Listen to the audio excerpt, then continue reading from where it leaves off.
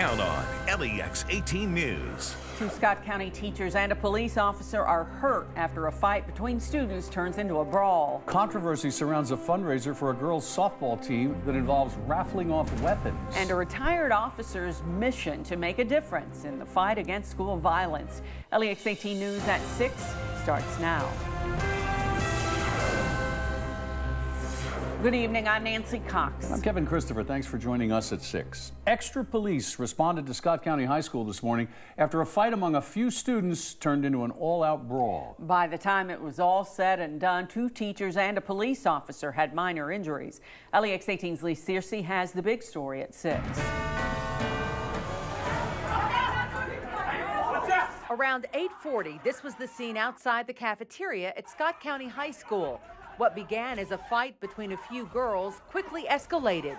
Teachers and a police officer tried to intervene, but even the officer was attacked when more students piled on the situation. But the level of violence in this video is completely uncalled for. Police say up to 10 female students were involved in the brawl. It ended about as quickly as it started. Students involved are going to be charged accordingly. We are not going to tolerate that kind of behavior. There were no weapons. This is not a gang issue. Police say the school was aware of friction building between the teens and had talked to parents and taken measures to try and avoid this. She don't want to go to school. Dakilla Jackson says her 16-year-old sister was attacked and targeted by a couple of the girls in what she calls an ongoing problem with them. Her sister wasn't physically hurt. For her not to want to go to school and she doesn't cause any trouble. For her not to want to go to school or anything, we knew that something was wrong. We just could not figure it out. And then she goes back to school, and then this is what happened. Police say several of the teens will face assault charges. Jackson believes preventing violence starts at home. I feel like people should just really wake up and actually be more involved with their kids. Know what's going on with your kids. Covering the news in Scott County, Lee Searcy, LEX18 News. The two teachers and the police officer received minor injuries, scratches, and abrasions.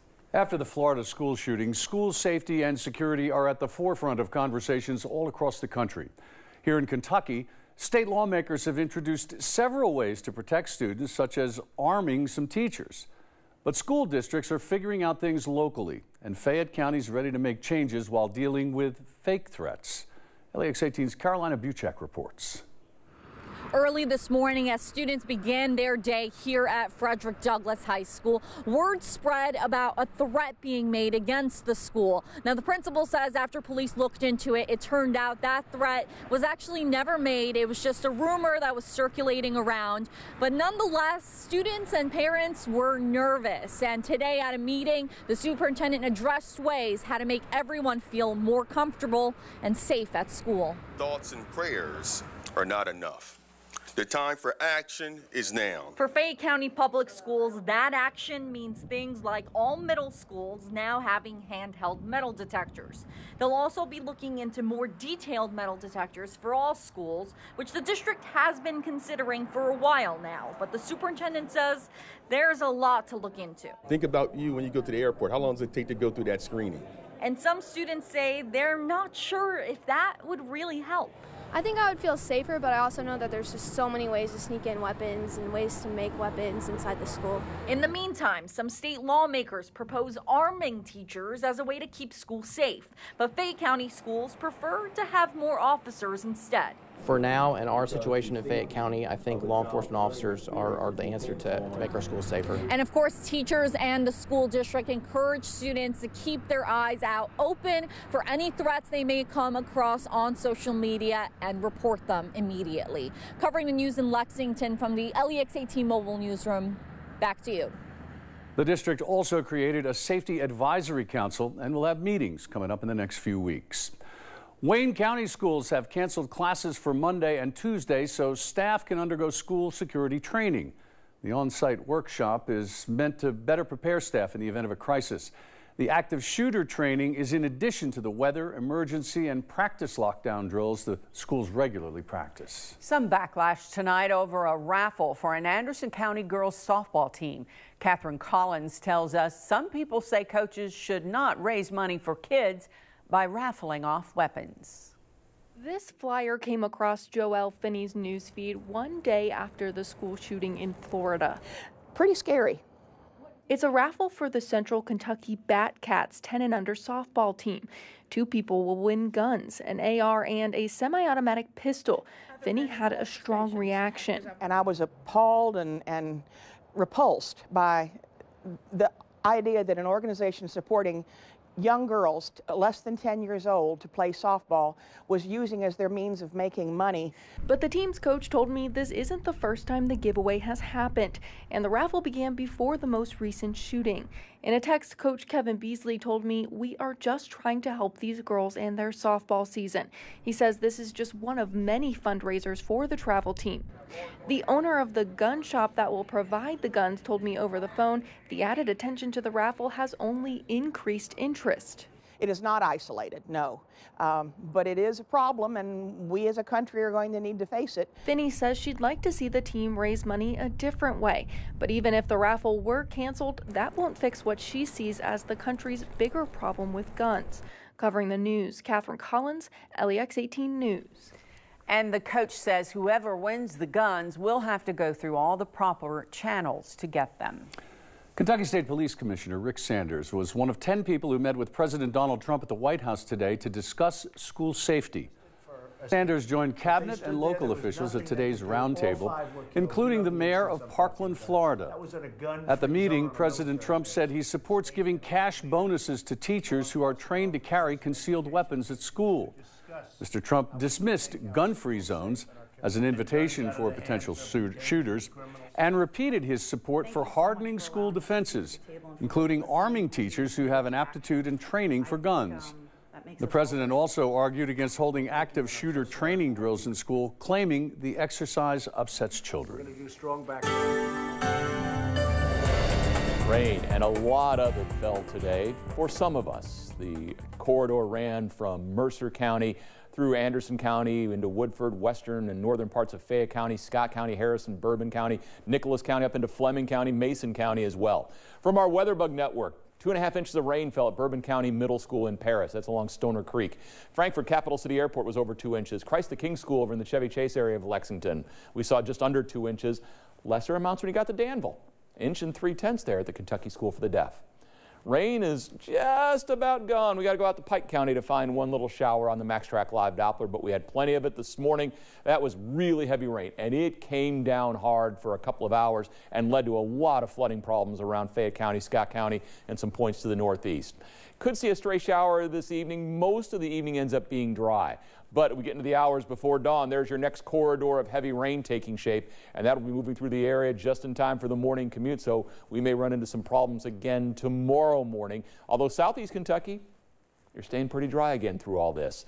We have got a whole lot more water than that coming. We'll talk about that in a couple of minutes. All right, Bill. Well, this morning's rain led to a water rescue in Scott County. It happened on Leesburg Pike, I should say, when someone drove into some water covering the road. Emergency crews were able to get the driver out of that thigh-deep water. Leesburg Pike wasn't the only road affected by heavy rain. At one point, so many roads were closed, the county ran out of signs. Using other options. They've got a gentleman from our department who went out and was just using caution tape, just anything to tell somebody, don't cross here. With more heavy rain expected in the coming days, Scott County firefighters and emergency management say they're hopeful drivers will remember the old adage, turn around, don't drown. One of Lexington's more well-known venues is also struggling with floodwaters. The Kentucky Horse Park is getting ready to host a big event this weekend, and getting there might be a challenge. LEX18's Michael Burke explains. The Kentucky Horse Park looked and sounded more like a whitewater rafting venue today. Mother Nature, sometimes can be harsh. This time, she made the park look like a boat launch. This would be the main entrance. It was closed all morning as it was impassable, and large portions of the paddock area were more suited to swimming than grazing. If weather is approaching, whether it be snow, rain, or what, and we're always prepared to make sure that the horses are taken care of. Then there's this, taking care of visitors as the Home Builders Association of Lexington is busy setting up for the Central Kentucky Home Expo. That starts tomorrow. and we're supposed to get even more rain overnight and into the morning hours. We'll just monitor the situation, and we have different entrances we can route people through to make sure that they're away from the water. So as that old saying goes, the expo must go on. We still go. Just don't go near any areas looking like this. This much rain, this fast, there's nothing you can do about it. Not unless you have a raft. Covering the news in Lexington, Michael Burke, LEX18 News. The Home Expo begins tomorrow, and if rain forces another closure of that main entrance, just follow the signs to alternate routes onto the grounds. A rare whooping crane injured after getting stuck in a fence in Knox County has died at the Louisville Zoo. The crane broke his wing and injured a leg when he got caught in the fence. He was taken to the Liberty Nature Center for help and underwent 2 surgeries at the Louisville Zoo. But the crane was unable to stand on his own, and veterinarians said recovery was very unlikely, so they made the decision to euthanize him. He'll be sent to experts in Madison, Wisconsin for a necropsy. Kentucky could become the only state in the country without access to a poison control center. Governor Matt Bevin's 2-year spending proposal eliminates state funding for the Kentucky Poison Control Center. Norton healthcare officials say if the program is eliminated, callers would be greeted with an automatic recording urging them to either call 911 or go to the emergency room. A retired school resource officer hopes he can help in the movement to end school violence. His plan to help students as well as honor his friends and fallen officers is next on LEX18 News at 6. A man on trial for manslaughter in a 2015 crash in Scott County that killed a Bourbon County teenager has been found not guilty. The News Graphic reports Muhammad Abdullah received the verdict after more than 4 hours of jury deliberation in Scott County. The trial involved 1.5 days of testimony about the 2015 crash on westbound I-64. According to an indictment, Abdullah was speeding when he hit a pickup near the Scott-Fayette County line. It went off the road and overturned, killing 13-year-old Emily Sams. A retired school resource officer says he can't just sit by as school shootings continue across the country. He says he plans to reboot a program to let kids know they're not alone. Catherine Collins has this making a difference. First, there was the school shooting in Marshall County, and then last week, another in Florida. And each one of those shootings and the one in Florida, it hurts me. It bothers me. Joe Sagne is a retired school resource officer. He works as security at the Franklin County Courthouse now, but he says he has a greater calling to help students. We've got to start listening to our young people, see what they're into. He's working to fix up this car and hopes to travel around to local schools to tell students that they're not alone. And he's paying tribute to his friends and fallen officers along the way. Sagne worked alongside Deputy Billy Wall and Captain Chuck Morgan in Jessamine County just before they were killed on duty. Wall was planning a fundraiser for Sagne's son's medical bills before his death. I didn't know it at the time until after his death that he was doing that, and I never got to thank him for it. And this is my way of paying back. He hopes he'll be a small part in ending violence in schools. Covering the news in Franklin County, Catherine Collins, LEX18 News. More rain on the way. We'll find out when and where next in your LEX18 Storm Tracker forecast.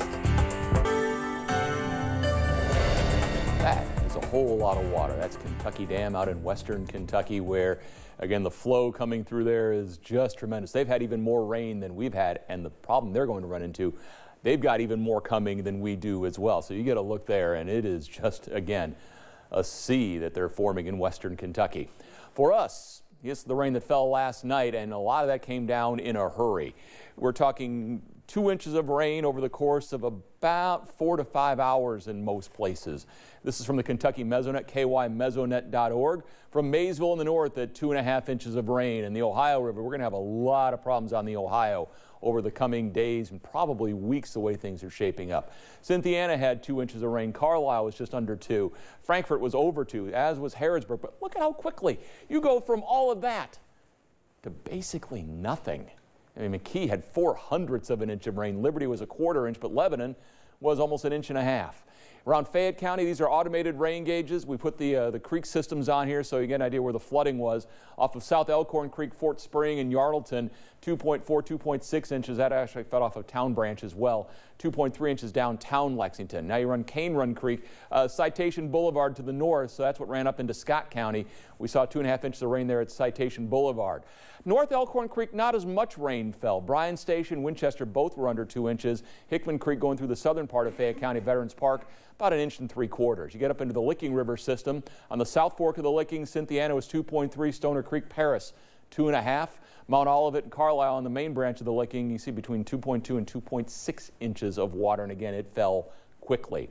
Flood watch continues. You run it all the way from the Ohio River there in Maysville to the south along Highway 68 and north, which again, where you saw the rainfall last night, was pretty doggone close to that.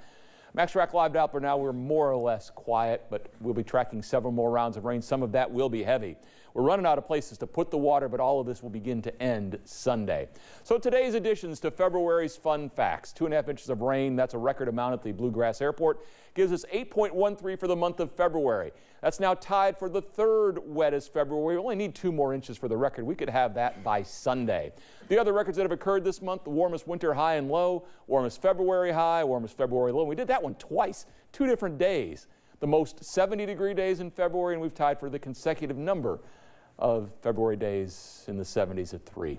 So you're looking at the next surge of rain. Brand new computer modeling, and we're talking how at 5 and 5:30 we thought that corridor might be shifted a little bit more to the north, and lo and behold, the computer modeling catching up to what we were thinking. And then you look to the bigger picture going on into Sunday. Heaviest rain will be right along the Ohio River, but all of us are in for a whole lot of water again. Southeast Kentucky, not quite so much. Waves of low pressure will continue moving along a front that moves north tomorrow. We get on the warm side of it. Spring comes back for a couple of days. Next surge comes in Friday night and Saturday after that. These ones look to be heavier than the ones we've had coming through, especially the one late Saturday. That one could be possessing some strong thunderstorms. And temperatures, they will continue to warm as we go through the night tonight. The front still in southern Kentucky, but it is northbound. As we talk about our forecast for tonight, you saw the 50-degree temperature in Lexington now. That's pretty much our low. Temperatures rising toward morning. Some of that rain may be heavy late tonight as well. More rain both early and late. Temperatures tomorrow in the low 70s. Heavy rain, thunderstorm potential on Saturday. Some of those could be strong. The rain ends on Sunday. Nothing falling out of the sky Monday, Tuesday, Wednesday. Any chance that ends early Sunday? That's the hope at this point. Okay. Yeah. Thank you, Bill. UK won its 5th NCAA basketball championship back in 1978. Hear from the players on that team as they got together to celebrate 40 years since their title win. That's next in LEX18 Sports. 40 years ago, the University of Kentucky won its 5th NCAA basketball championship and first without Coach Adolph Rupp. Starting today, players and coaches are having a reunion to celebrate the accomplishment. The team knocked off Duke 94-88 back in March of 1978 thanks to 41 points from Jack Gibbons. Joe B. Hall led the Wildcats, who also included Kyle Macy, Rick Roby, James Lee, and Mike Phillips. They'll be honored at Saturday's UK game against Missouri. We were ranked #1 virtually every week of the season. We might have fallen to #2 once, but and along with that comes a lot of pressure. Now, I give the coaching staff a lot of credit for deflecting that and absorbing it all and kind of keeping us shielded from it, but there was a huge sigh of relief for me when we walked off the floor after winning it all. We were so versatile, we could play so many different ways. Defensively, we were probably underrated. We were a pretty good defensive team. Offensively, we really didn't have a weakness, whether it was Truman, Jay coming in off the bench outside, Tim Stevens subbing in. A lot of guys could shoot it from outside. Coach Hall's been a little under the weather, wasn't there today. The UK basketball team currently will host Missouri Saturday at 8:15, looking for a 3rd straight win. The Wildcats coming off Tuesday night's 15-point win at Arkansas, where they started the game trailing 11-zip before roaring back in the second half behind 5 players in double figures. I'm slowly starting to figure out this team, and I'm happy with where the direction we're going, but this league is a bear. I mean, Arkansas is an NCAA tournament team and probably, I'm going to guess, a top 6 or 7 seed. The UK women are on the road tonight at Ole Miss. Tips off at 8:30. You can watch it on the SEC network. It's the next to last game of the season before the Wildcats play in the SEC tournament. UK 5-9 in the league. Ole Miss 1-13. Defensively, you know, the way that they play and construct their offense has been challenging for us. So they're another year where they're doing that really, really well. The UK football team announced today that it will hold its pro day on Friday, March 23rd. Gives the UK players a chance to work out in front of the scouts to try and impress for draft day or even future draft days. And the SEC network will also televise all 14 SEC schools pro days, so you'll be able to watch the UK players work out. LEX18 News, we'll be right back.